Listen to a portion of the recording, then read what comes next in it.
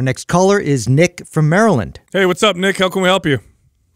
Hi, guys. Thanks for having me on. So as I've been doing more strength training over the last 4 or 5 months or so, I've begun to develop my ulnar bone seems to experience a lot of strain.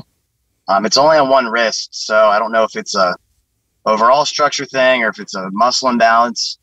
But as I've gotten stronger, I've noticed doing like straight bar bench and things like that, the bone seems to push out, which turns my whole hand inward now. I haven't had any injuries on it or anything like that, so I'm not too sure what the origin of it is, but somebody suggested it needs to be more of a wrist stability strengthening solution. Yeah, Nick. So this is common when people are utilizing a grip that is not ideal on the bar. Okay, so first off, you want a full grip. You want a tight, strong grip. You want to keep your wrist straight, which means you may not be able to lift as much because you might have gotten used to a particular grip, which means you're stronger with a grip that's not beneficial. So change the grip. But here's what I would do first.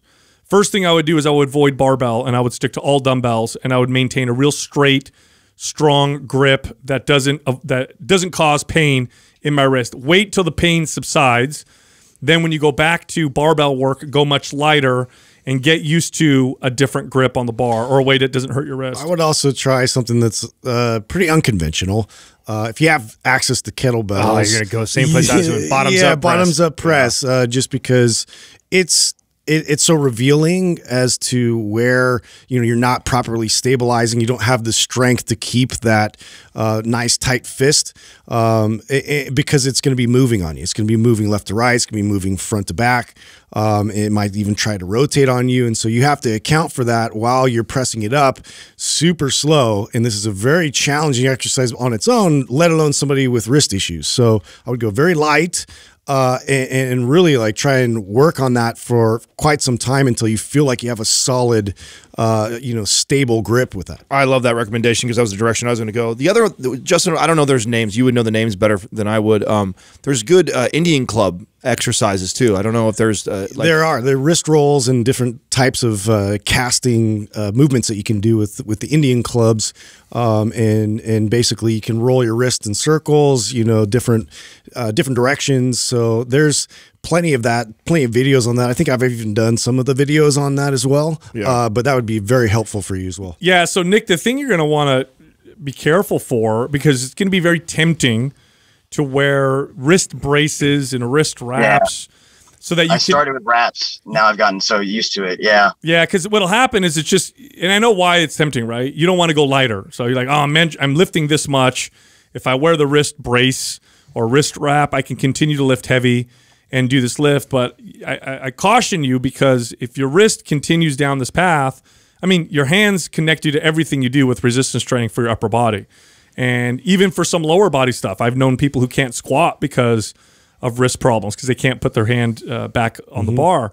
So I would say go with dumbbells, go lighter, and start to get used to a different grip, a strong, straight grip.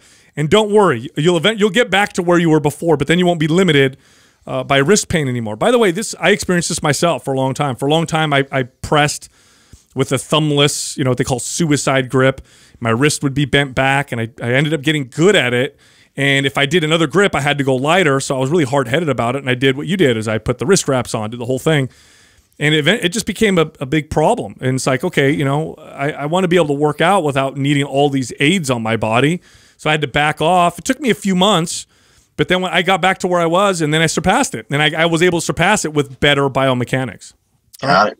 All right, cool. Well, thanks for calling in, Nick. Yeah, thank you. Thanks for having me. No problem. All right.